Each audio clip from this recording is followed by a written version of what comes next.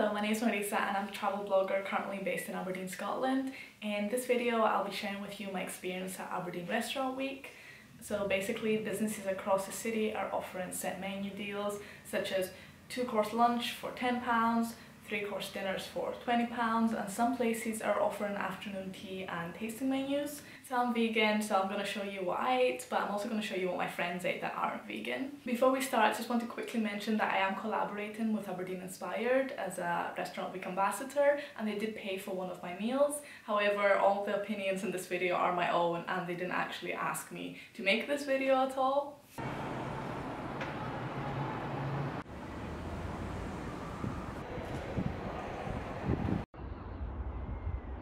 So the first place we went to was the Pinehurst Lodge Hotel. So it's located in Dice, near Aberdeen Airport.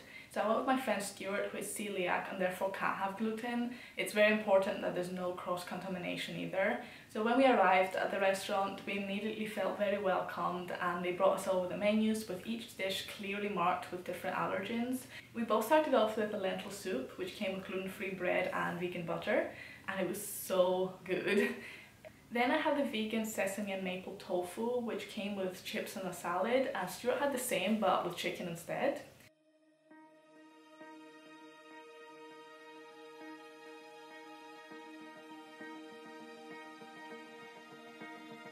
For dessert I got the strawberry gelato and Stuart got the tablet sundae, which looked amazing. We were so full in the end.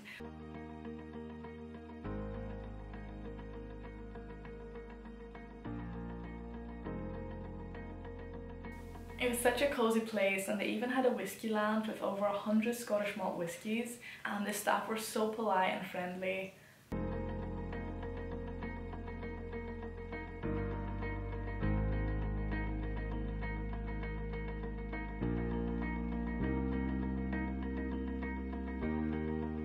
The next place I went to was Cup, which is located just off Belmont Street, right in the city centre, and I went there for lunch with a friend, and I had the vegan burrito with vegan haggis, vegan cheese, avocado and hot sauce, and it came with an amazing side salad. And for a drink I had their caramel nougat tea. My friend had the veggie burrito with egg, tomato, avocado and cheese, and a chai latte. I just love their decor inside, it's just so nice, and I can't get over how good the burrito was. Everything tasted amazing and the service was great.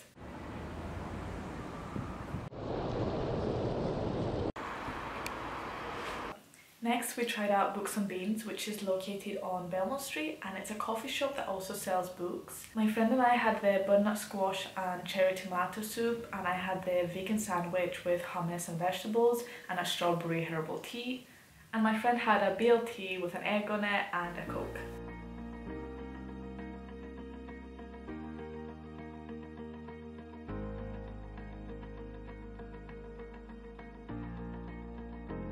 Thank you so much for watching, and make sure you check out Aberdeen Inspired's website for more future events and also just to see more about Aberdeen Restaurant Week, and also I will post below some of the other bloggers' reviews.